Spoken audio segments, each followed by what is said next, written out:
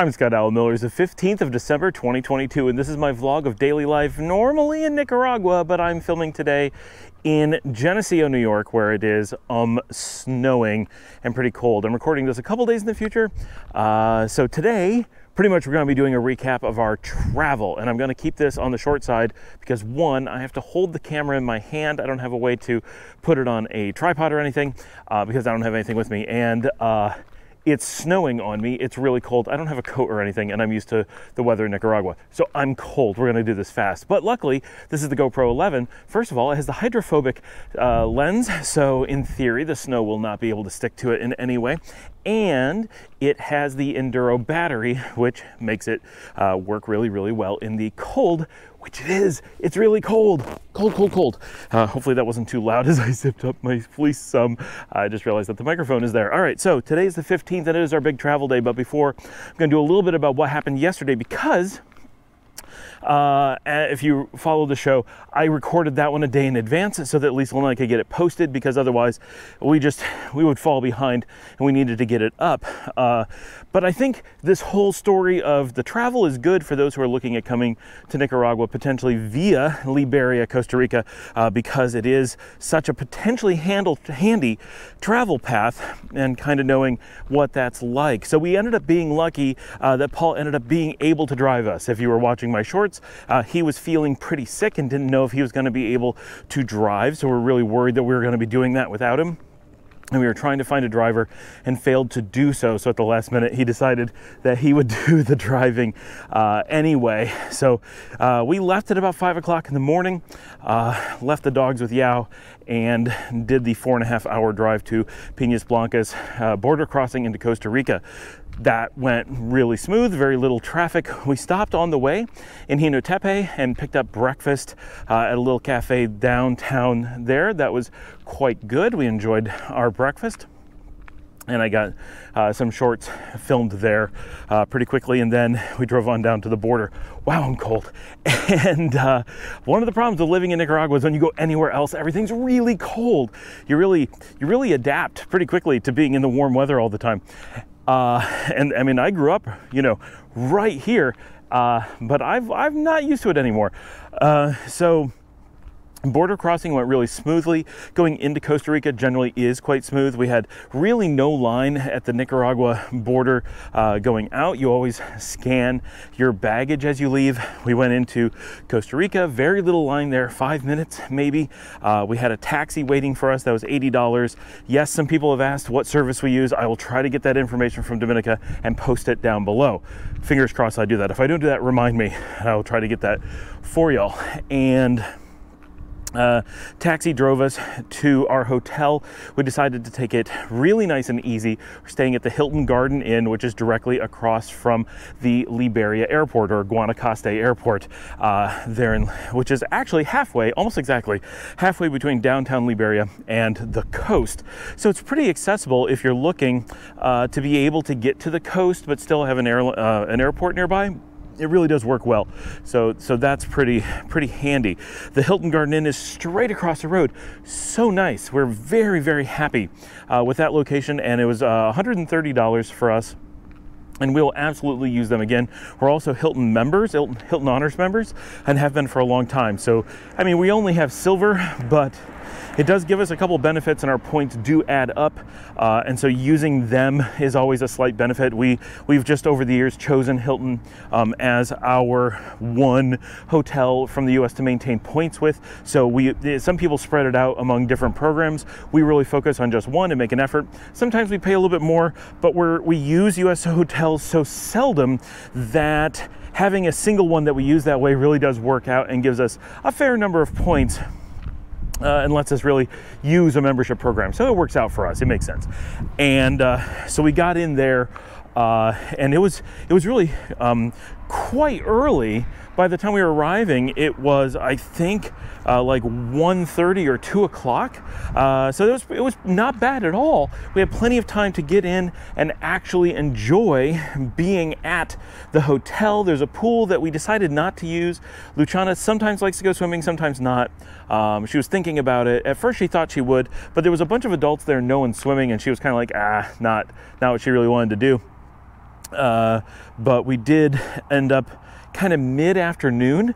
We knew we were kind of hungry, and Liesl wanted to nap, so she just hung out in the room. Luciana was peckish, and so Luciana and I were going to go get food, but then Dominica thought it sounded good, so we went down to the restaurant in the Hilton and ordered some food there. They actually had a really nice restaurant, very good overall menu, and we got some really nice food, and there was a lot of food that we were interested in trying that we didn't, so that was good. We didn't go for anything big. It was a pretty small meal overall.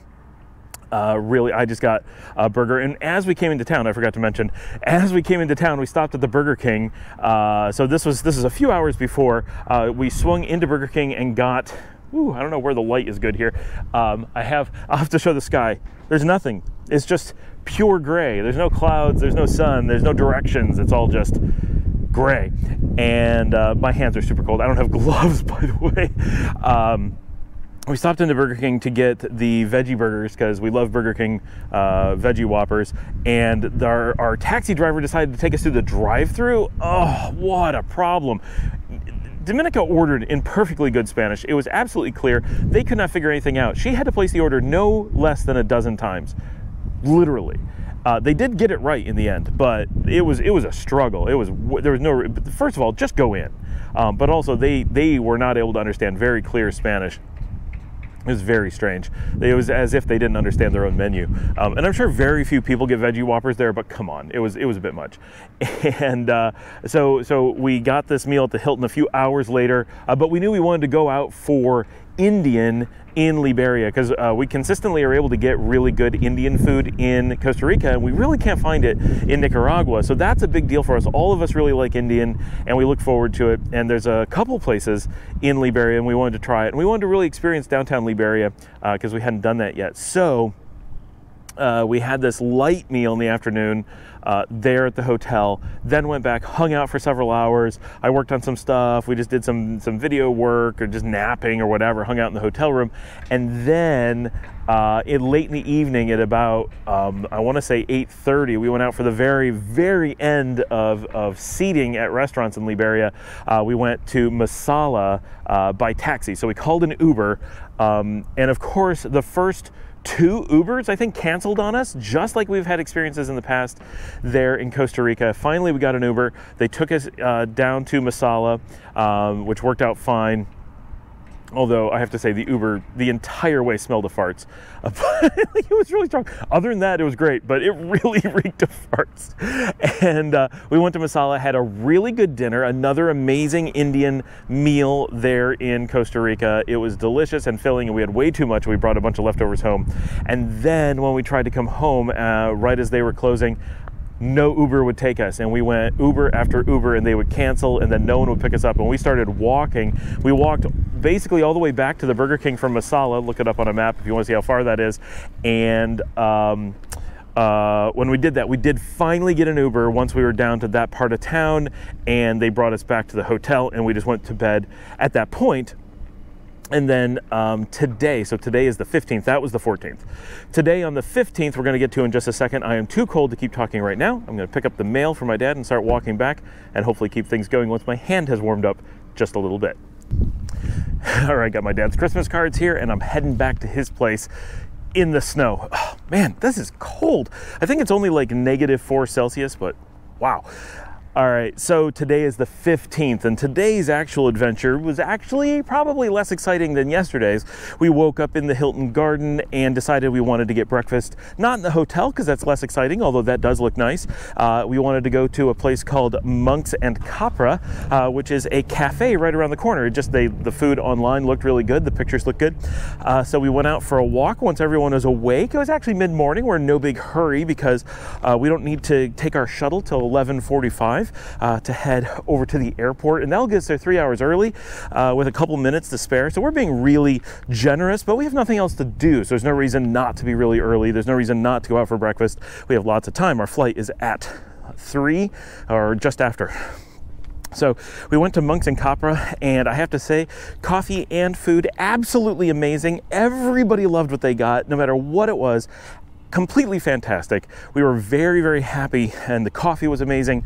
A really cute little space, not far from the hotel. Our breakfast was, however, $82, which really caught us off guard, because in general, Costa Rica is pretty affordable, and $82 is pretty expensive even for the United States for a cafe breakfast. So that was a little bit surprising, but overall, it was just amazing, and I'm kind of glad we went. Anyway, but from there, we kind of hung out and chilled for a bit, and then it was really time to get back to the hotel and pack up. So we walked back, leisurely packed up, and got down to the lobby so that we could catch our 11:45 shuttle. They actually were so busy that we couldn't get on the 11:45 and got on the noon shuttle, which was fine. We had lots of time, but that one was packed. So had we not been there, we could have ended up even later. Still would have been okay, but there's a reason you want to build in some of that time to those flights. There's just too much to go wrong when you're flying. So we got to the airport, got through security, no issues whatsoever, got to our gate, and just hung out for a long time. And that was our game plan. We wanted to make sure we were at the airport. We wanted to make sure we had time to just relax and not have to worry. We're going internationally to the US, and so there's just so much to go wrong. So it's not the time to try to cut it close, right? And we've learned our lesson over the years that we just don't want to do that. We want to be at the airport. We want to be relaxed and bored. We really do. We want to be bored, because that means everything's going okay. So we sat at the airport. Our flight was on time. We're flying Southwest directly to Houston Hobby. And we took off just after 3 o'clock. Everything went smooth. The flight was great. I listened and finished my book, Why is Free Yesterday, the final book in the Sue Grafton, Kinsey Milhone murder series, or mystery series, that I've been reading since about 1999 or 2000, when I got A is for Alibi on physical CD. So that was exciting to finish up that series that I've been reading for so long. Our flight got in on time to Houston Hobby. We did have a little bit of a delay getting through immigration. Nothing, just had to use a bathroom, and that ended up putting us behind a whole bunch of flights, and we almost had our luggage disappear because we took too long, but we got through, no problems. Domenica's parents picked us up. They pulled up right as we were getting done with our luggage, so the timing was absolutely perfect. Got right into their Mazda, drove to the Grice's house, got really 1 to 2 hours to hang out with the family, which was pretty cool. We got to see everybody and talk to them for a little bit, drop off our stuff, find what winter clothes we could, and that was about it, and then head to bed. We are, and on the way home, we picked up, I'm gonna warm up just a little bit, sorry, it is so cold that I just can't stand out there anymore, so I'm gonna kind of stand in my dad's garage and talk from here. But we stopped and got, on the way back, Taco Bell and Subway to take back to the house so we'd have something to eat, but it had to be fast food. We have so little time. Oh, I should mention, while we were at the airport today waiting, I picked up this hat at Liberia. So I really like having one interesting hat. So I always wear a hat because I need to keep the sun off my head, or in this case, I'm too cold and I need a hat to keep me warm. But I like having interesting hats for the show, and these national beer hats. My Gallo hat from Guatemala is quite popular, the orange one. And I have not managed to find a good Nicaraguan one in many years. I'm on the lookout for the Tonya hat. They exist, so they're very hard to find. I'm looking for that. But so I got this to wear on the show. That was my excuse anyway.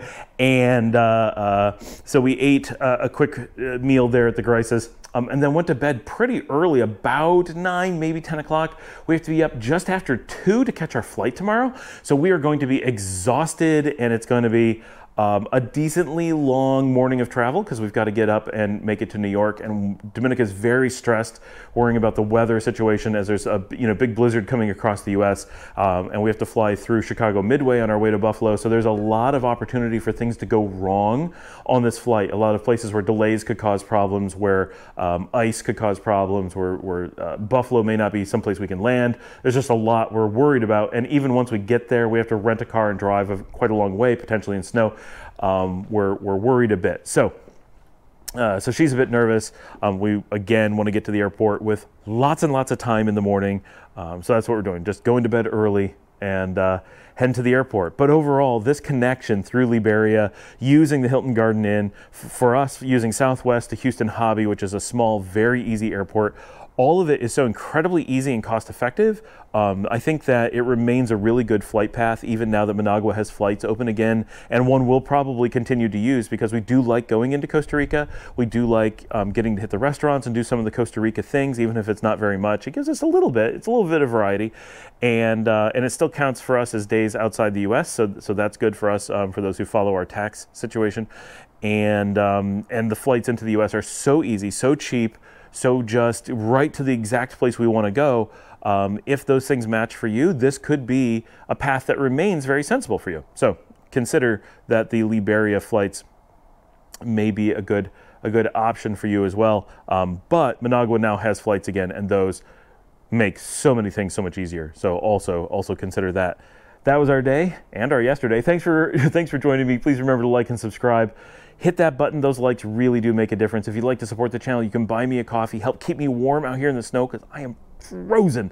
I have hot coffee waiting for me thanks to one of you upstairs. I'm going to go drink that right now, warm up my hands a little bit, get this uploading. I hope you like how this looks. This is the new GoPro 11. We're going to talk about that in future episodes when I'm not so cold. And I'm trying my best to keep these a little bit shorter. A number of people have mentioned that they're so long, but I seem to get more views when they're long, so I'm not quite sure what to do about that. I'm torn, but right now I'm cold, so I'm going to keep it short. And if you could share this on social media, tell your friends about the show, that does an awful lot. Thanks for joining me. I will see you all tomorrow.